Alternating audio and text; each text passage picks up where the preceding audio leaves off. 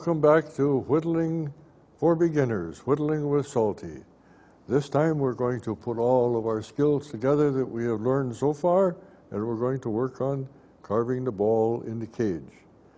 Now, in order to do that, this ball is going to have to be a little bit smaller than the one that we carved on the end of the stick. And how do we figure out the size? Well, that's not too difficult. On the end of one of your sticks, well, either end, draw your little 1/4-inch square sticks that are the cylinder, the cage on the outside corners. The largest that your ball can be is the distance between the two corner posts. In this case, it's 7/8 of an inch. Now, rounded off, it could be a little bit bigger, but we'll stick with 7/8 of an inch.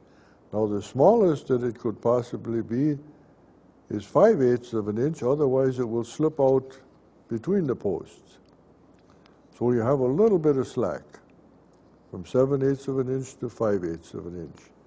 So we'll draw a little circle the size of 7/8 of an inch, and we would lay that out on our stick. We have drawn the 1/4-inch corners all the way around. So we lay our circle pattern right in the center and that will mark over the top of your corner post, of course, but that's immaterial. You're not going to carve there anyway. Mark that all the way around. Now, at the top of the circle pattern, make a straight mark, and of course a stop mark up here where your spacer is. And the first project then is to empty out that space in between. Everything in between on the top has to be emptied out. To do that, we'll have to finish drawing our 1/4-inch mark on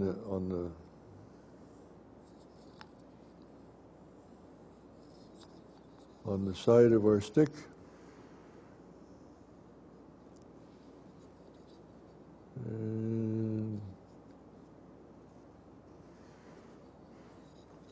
And we would make a little mark. Here's our edge. We want to get the top edge of our ball and lay it on there.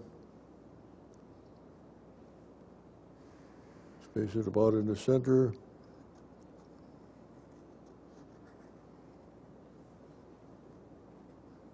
And draw around it with your pencil. And taking your knife, make stop cuts. This one is partly done already.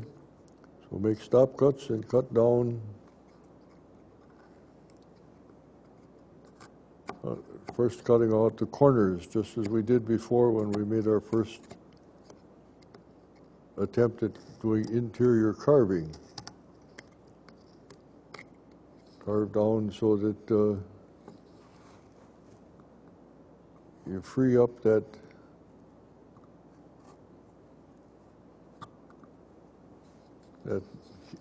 corner post.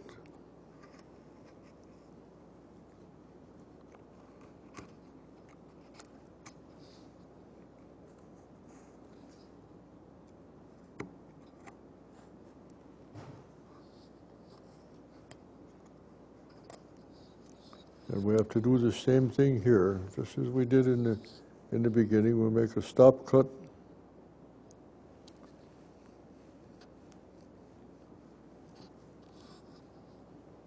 on each end.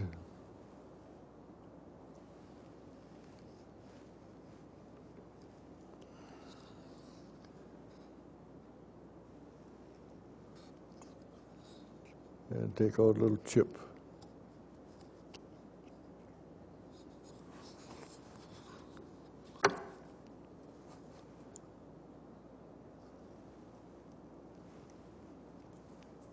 And take out a little chip.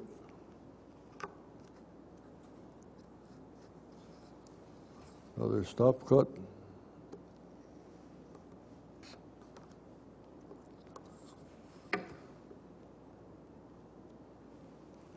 Another slice. And another little chip.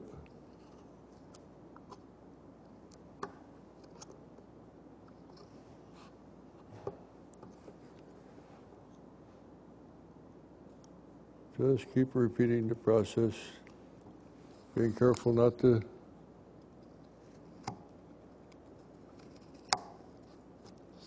take too big a chunk. Oh, we had a little accident there. See that little piece broke out? That was not supposed to do that. That's one of those flaws in the wood that I was talking about before. Now, if this was a good project, we would recover that piece and glue it back in before we went any farther. That's another reason to always try to keep the top of your workbench fairly clean, because if you break something off and your wood chips are 6 inches deep, it's really hard to find something that's that small. If your workbench is fairly clean, then it's not too difficult.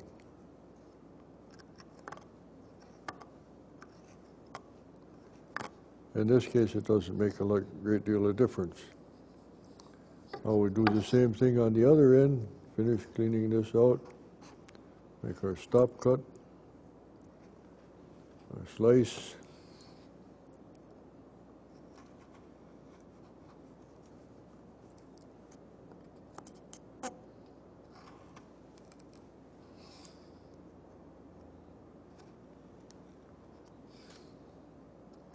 And another slice.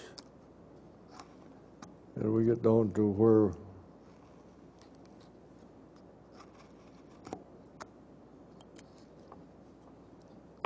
actually I went too far there. I want to do the first one up here on the top of the ball.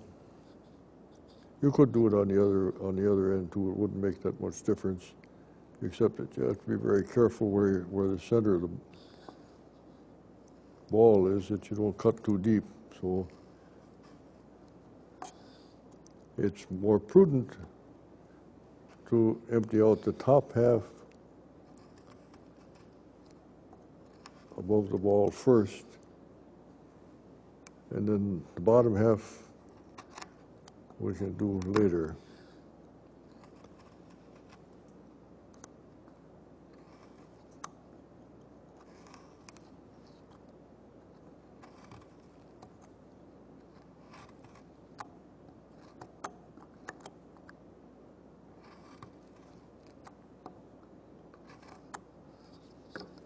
Once you have those down, then it's a fairly simple task of making a slicing cut,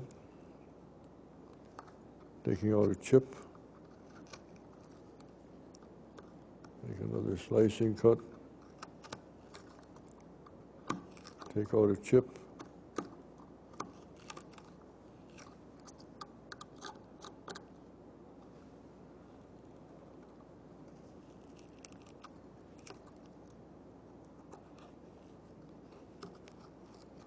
make another slicing cut.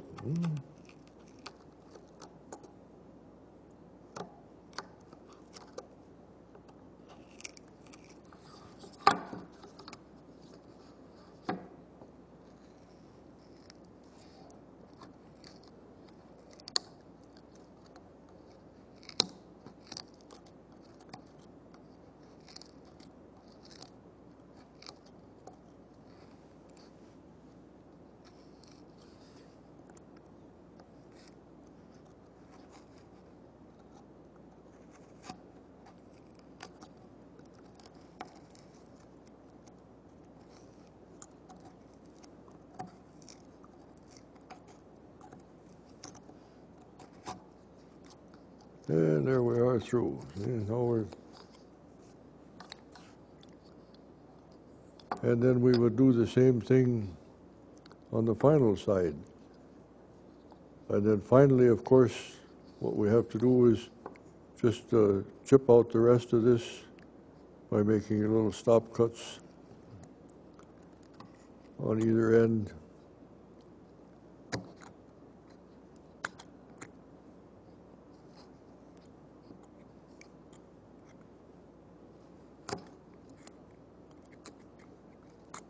And you can clean out that space above the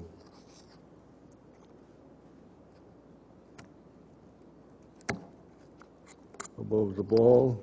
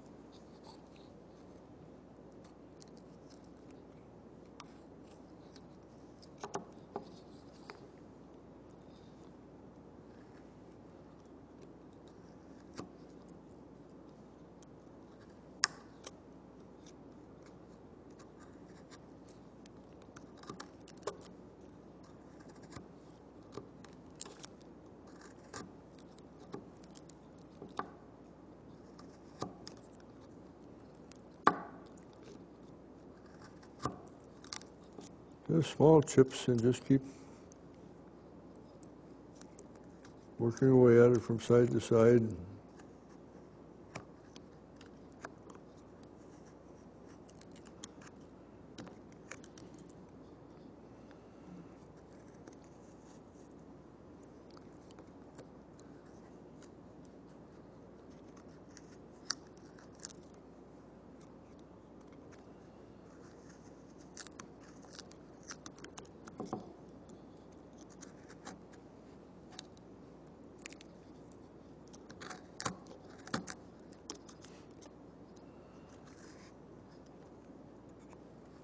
Mm-hmm.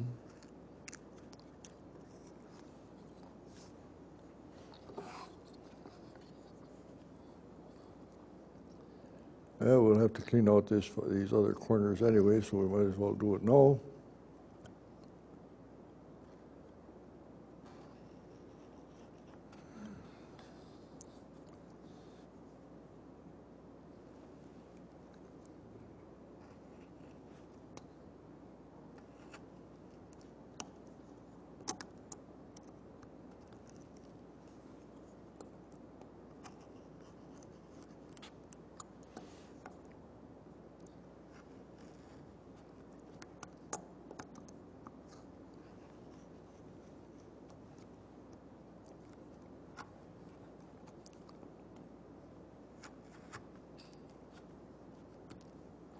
Work that down.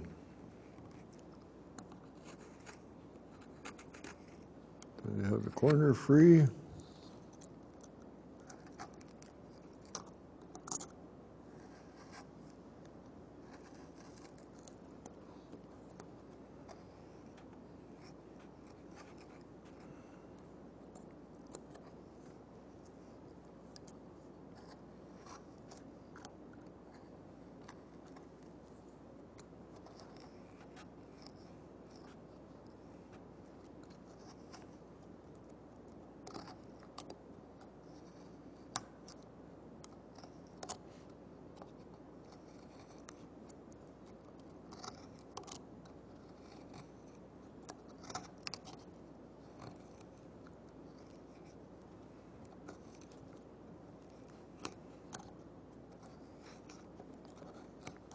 And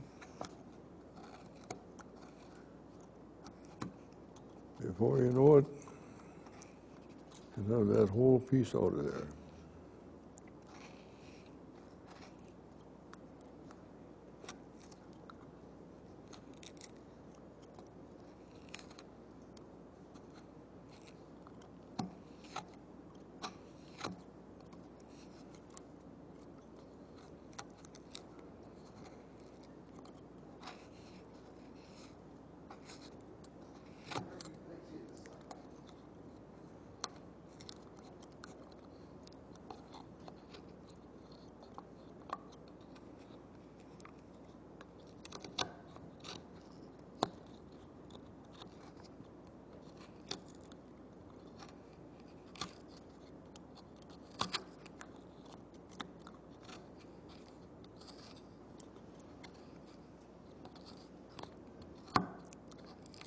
This is kind of futzy work. It takes a long time because you just have to get a little bit out at a time, and you kind of have to break things loose.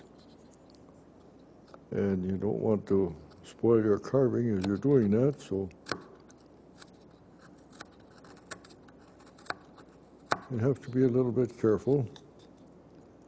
But that's the key to doing good work all the way through, is to be careful.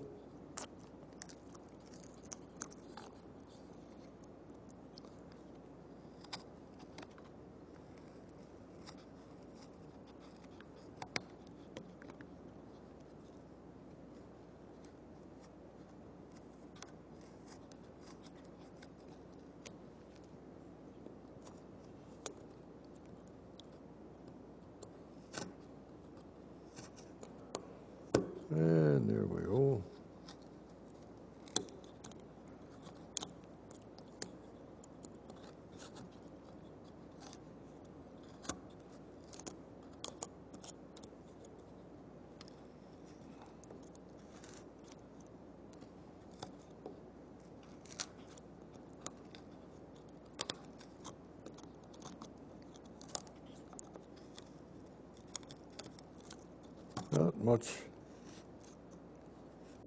Not much left. We just have to clean out the corner here, and we can start working on our ball. Actually, as you get more skilled, you won't need this much room. You could probably, in the space here, you could probably carve 2 or 3 balls, one on top of the other. But when we're beginning, then it's nice to have a little bit of extra room. So we learn how the knife works and how the wood lays.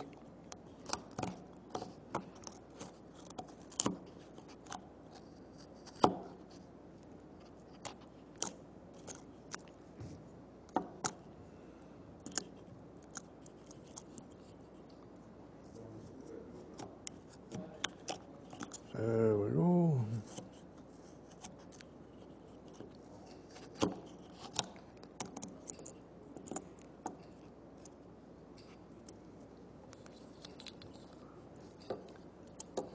And we clean out the little corners on the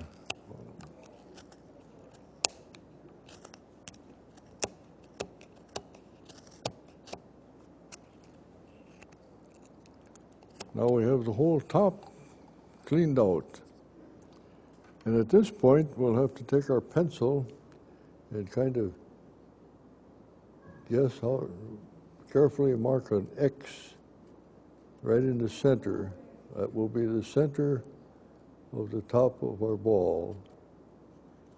And of course, that's easily done because you can sight across from post to post. What we're going to do now is to start to work on rounding the ball. And we have our pattern. I'm going to outline it here, just the corners that we can work on.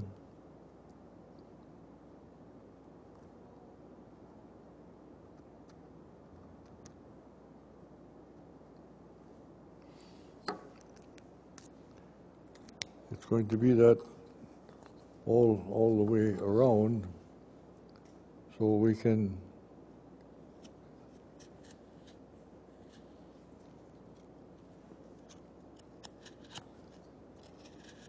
kind of cut the corner down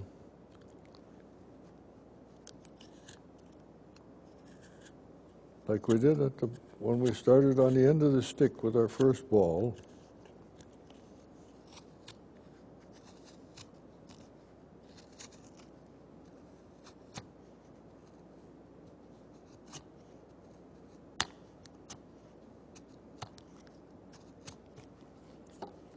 We do the same thing all the way around.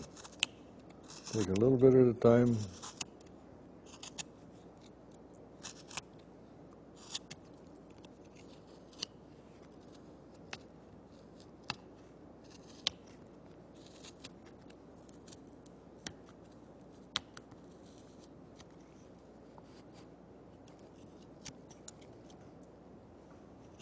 It wouldn't hurt at all if you did like you did on your first ball, if you made a center line right across the ball so that you wouldn't get confused and cut too far down on any one side. So we will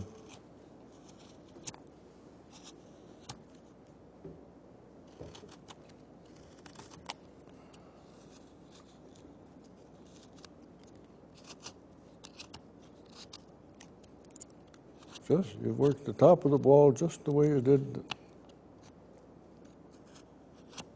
on the end of the stick, except that you have corners that you're going to have to clean out.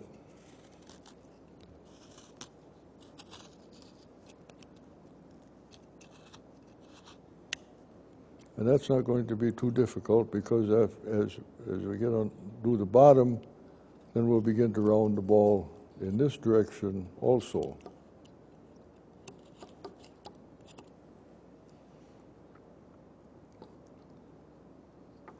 When we start on the bottom half of the ball,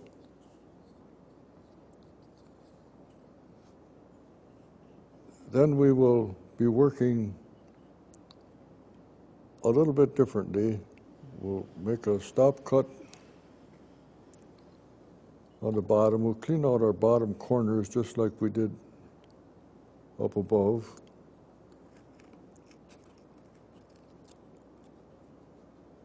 And then we will start, cutting the bottom of the ball and working it down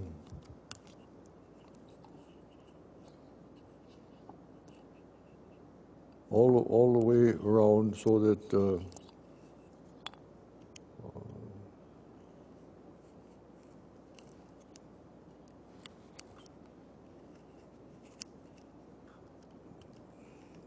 we cut down toward the center so that the ball is setting on a peg afterwards.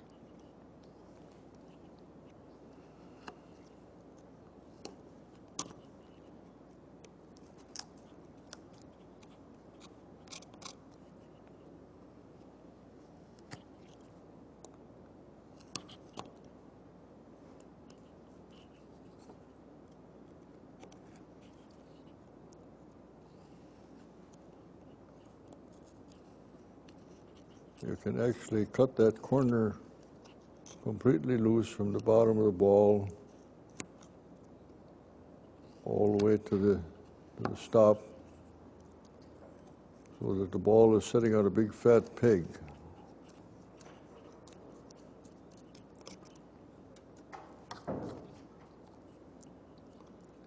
And we'll do the same thing then on the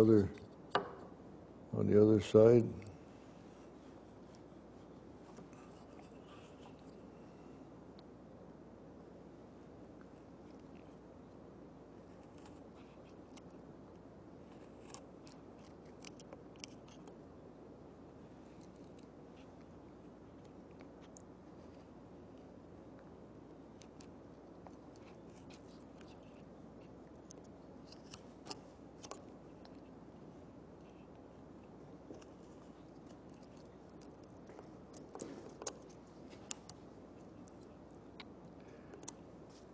We'll just work that down, but I think you should have the idea how you do that. Then you do the same thing on the bottom half. When you get these cleaned out, then you would start carving your ball, and as you round it off, then you begin to carve down so that you take off that peg. You can don't forget to use your gauge. You can reach in there and you can gauge whether or not that's getting round, and you can do the same thing on the sides. As you're rounding that ball off, when you get the bottom and the top,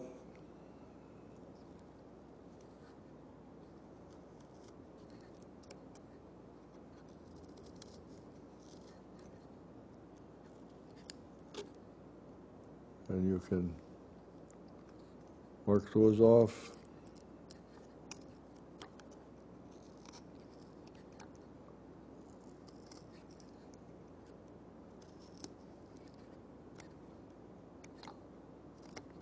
And from the center of the ball, you can begin to round that off. Then it's easy enough to get in there and round off the top and the bottom of your ball.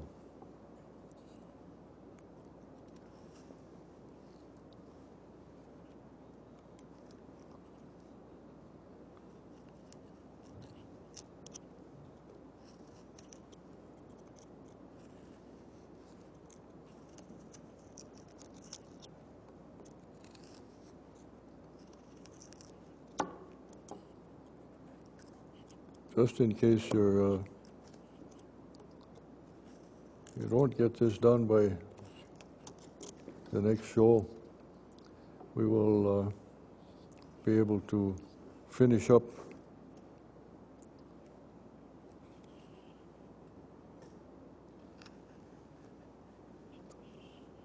our ball.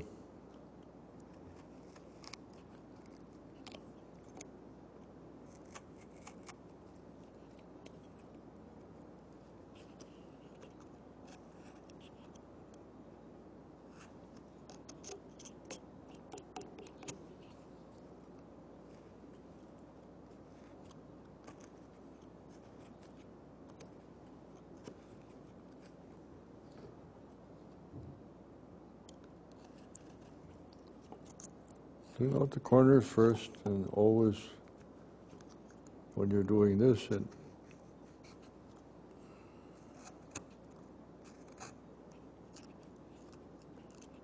you have a good solid stop so that you don't break anything out.